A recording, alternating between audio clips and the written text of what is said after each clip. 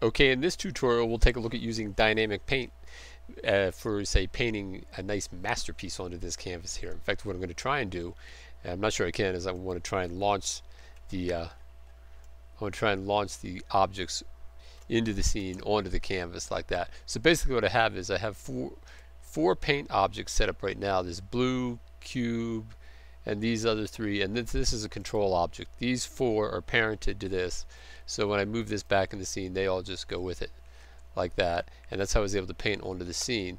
And of course this is a dynamic paint canvas, so basically within dynamic paint you have to select paint, which is world by default. I'm just going to show you. I'll just close that up like that. And when I select dynamic paint, I just select canvas and then add a canvas, and that's all that's really required for this. But we're going to come and change this dry time here as well in a little bit.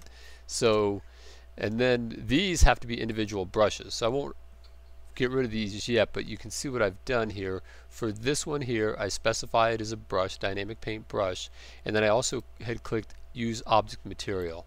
And when you do that, then you have to pick the material that you're using in the scene, and that was this yellow one there.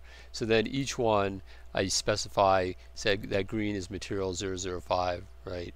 So each one has its own color, and so that's the color then that will be used to paint onto the canvas like that. So then when I grab the brush like this, or grab this to control all of them like this, I should be able to come up here, and when the system is running, you should be able to paint with all of them. Now to get it to run, you have to press your Alt A to run the animation. So I'll do that. I actually have an animation set on this one. This is what I was actually going to try and do. Not sure this is going to work, but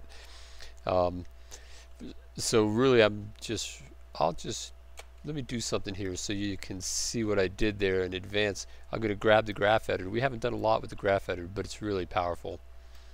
And I'll show you what I'm doing is I basically, there's the graph editor, and you see what it's doing. It's just repeating that cycle over and over again like that. So I'll show you how I did it. I'll press A, and I pressed A again. That selects everything, and then I'm going to delete all the keyframes just like that. So what I had done in here, well, maybe we'll just do it from this side.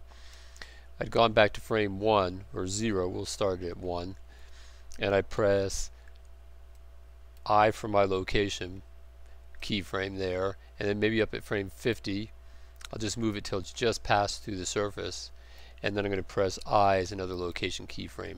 And you can see I just set that first keyframe. You can see it in the graph editor. So if I move my thing down here, you can see the X, and notice this is X because if you press this button here, X is in red. Alright, so I know that red line represents that, but I want that to repeat over and over again so I can paint with it. At least that's what I'm going to do in a minute. But before we do that, we'll use this as practice, and we'll get rid of them again. So now I'm coming up here. I just move them right up to the scene like this. I'm going to press Alt A and let it run. Move this down out of the way, rotate the thing in here, and then I'm going to go press, if my axis is, there's Y and Z, that means I don't want to move it on X. I'm just going to press G Shift X. That means I should be able to move this and paint. Oh yes, I'll paint onto the scene with my 4 brushes, and it'll reset when it comes to the animation down there where it says 454 like that. So I'm going to paint my fine masterpiece, except the blue is not painting all the way. Well, I guess that my paint canvas must be tilted, so the blue's only showing up down there.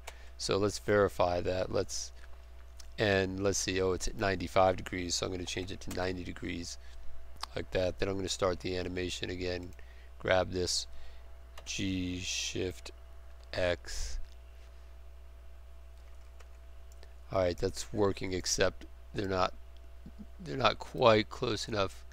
That one's at the surface, so when I put them into this, oh, I see, they're not all quite lined up. I'll move the blue one back a little bit. So those 3 are on, then I'll move this one onto the surface like that. Alright.